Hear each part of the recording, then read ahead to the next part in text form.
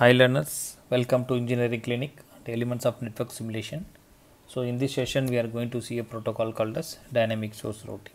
The name of the protocol is Dynamic Source Routing. In short we call it as DSR protocol.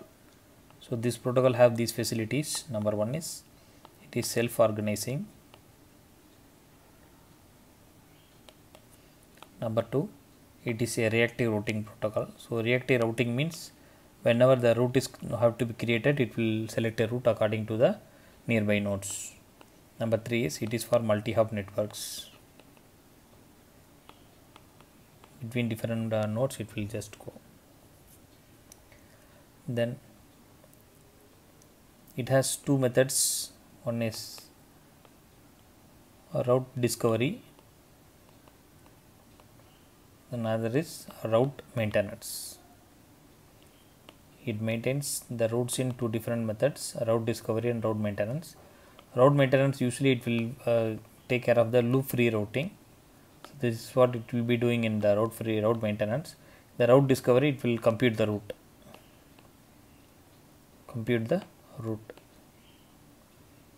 Okay, now in this case let's say the scenario we will see how the DSR works. Okay, so in the DSR what it will do is, let's say I have a node number 0, I have node number 2, I have node number 3, let's say node number 4, node number 5, node number 6, node number 7 and node number 8, node number 9 and node number 10. Let's say I want to fix the D as a destination and the node 0 is the source node. So this is how the way the packet has to be transmitted. Okay, so what I do is I will select the packets here accordingly. So now since it is all the nodes are been organized, the packet should be go from S to D, or another way we have to go from 0 to 6. The path has to be computed from 0 to 6. Okay, so whichever path we will be finding out. So first the source node will feel that it doesn't know the value, so it will send 3 values. Okay, so it will send value to node 2, node 4 and node 8. So all the 3 nodes are nearby nodes. It will send 3 packets. So the packet contains the data like this. So data will be having unique ID, the source node and the destination node. Unique ID is let's say take example of 5 as a unique ID. The node is 0 and it is 6. Similarly, this also gets 5, 0, 6, then 5, 0, 6. So this is how the way all the 3 nodes will be getting the packet. Now once node number 2 receives, it will just check who is the destination. It is 6 and what is the source node, it is 0. So this packet is called as RREQ. We call it as route request. So route request is the packet which is being sent like this. Okay. Now what happens, this node number 2 will send a packet to its destination, its neighbor nodes. It will send a packet here and there are only 2 nodes. So 5 is maybe far away from node 2, so it may not be. So in this case the packet whatever received will be again the same unique ID 5. Now the destination is same 6, but the path will be 0, 2. So 0, 2 means it went 0 here, it 2 here, so 0, 2. Similarly, this node also receives a packet. In this case now here 5, the destination is 6, here 0, 2 will be received here. Now this packet will be discarded because already it has another packet with the same ID number 5. If both are equal, then one of the packet will be discarded. So this packet will be discarded. Now again node 4 also will send a packet to node number 5. It will send a packet to node number 8.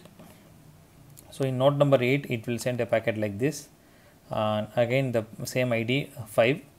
Now in this case it will be 0, 4 and 6. It will be sending a packet. Similarly here 5, 0, 4 and 6. Now this node will be sent back here. In this case it will be finding out 5, 0, 4, 6 and 6. So one this and this are equal, it will fix as one of the routes. So route number 1 is ready. So the route number 1 is ready. But whereas in route number 3 and 7 and route number 3 and 6 also. Now 3 and 6 is they are in range with each other. So 5, 0, 2, 3, then 6. So this case it will reach the packet. Similarly 7 also will be sending a packet here, one more packet here. The 7 packet will be like this, 5 0 comma 2 comma 3 comma 7 and 6. So this way the packet will be. So when all these packets are received, the node D will be having 3 things. So S2D will be having, as of now, 3 roots we have computed. So one thing is 0, 2, 3 and 6, 0 4 0 4 5 6, 0 4 5 comma 6, then 0 2 3 7 and 6. Now this is the way all the 3 roots are being computed. So in this case what happens is, so either this root will be fixed or this root will be fixed. But in the DSR programming, what happens is, in DSR it stores the all roots. It stores all roots or paths. We call it as roots or paths will be stored. Where it will be stored is, it will be storing in a memory called as cache memory. So we have root cache and path cache available in DSR. So both will be stored. So in the next point of time, for example, if this node number 5 is moving away from node 4 to 6, in that case the link between 4 to 6 will be broken. So in that case it will be alternatively taking this root as a second root. So always the root will be fetched from the root cache. So roots will be fetched from the cache. So this is why the DSR is so complex, because of the cache memory involved. It is complex and complicated, but it is powerful protocol.